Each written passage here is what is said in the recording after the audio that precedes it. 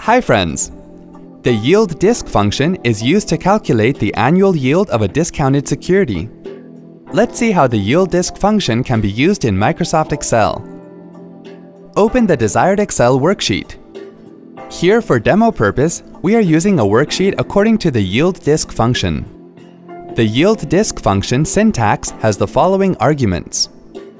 Settlement, that is the security settlement date, which is the date after the issue date when the security is traded to the buyer.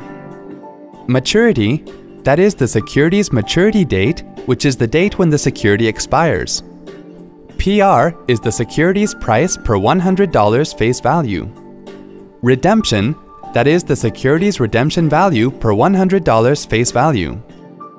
Basis is the type of day count basis to be used.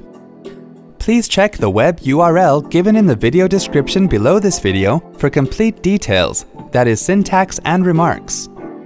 We are also showing the description of the function we're going to use here. Select the cell where you want to get the function's result.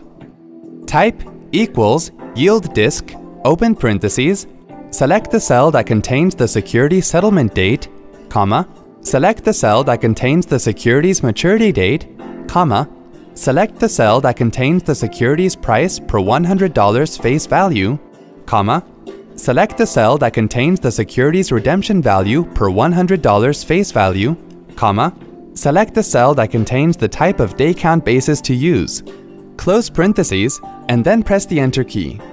It will show the yield for the bond with the terms and data cells. Wasn't that quick and easy? Thanks for watching. For more details, click on the I icon on the top right of the video. Check out our iYogi channel for self-help videos on Windows, Mac, smartphones, security, social media, and much more.